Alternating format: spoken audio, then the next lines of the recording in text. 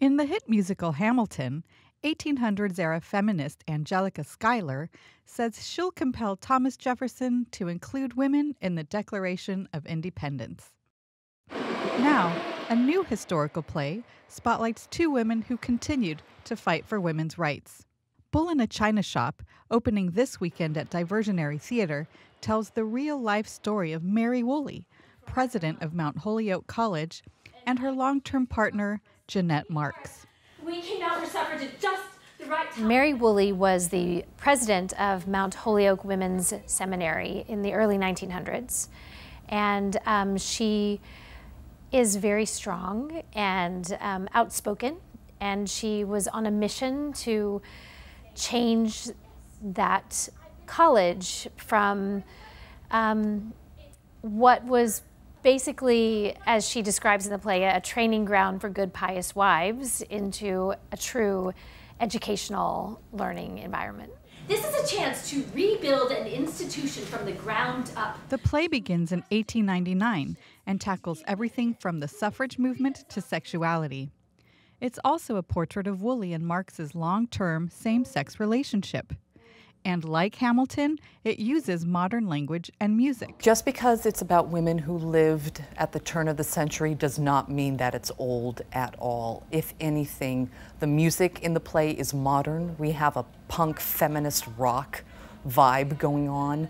The language is contemporary. And I think anybody who sees this play is going to see that, yeah, women's struggles, LGBTQ struggles, they are rooted in something that goes back in time. They are not necessarily just for now. Bull in a China Shop premiered last year at New York's Lincoln Center and received positive reviews. But Strasburger didn't want to see any footage or photos from that production. Instead, she relied on her background as a UC San Diego history student to guide her vision. I try not to let myself, when I'm envisioning and working on a show, I don't want to mimic someone else's work.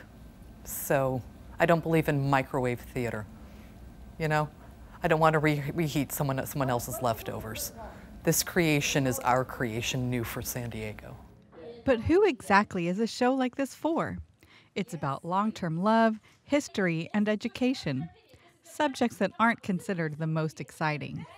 But Glover thinks it's a story that even young girls will be able to appreciate. And there is some strong language in it, but honestly, I think girls 11 or 12 could see this show and be inspired and reminded of that fight. And honestly, I think teenage girls right now are pretty equality-minded and activist-minded, at least the ones I know. And so I think it's a show that teenage girls would really get a lot out of.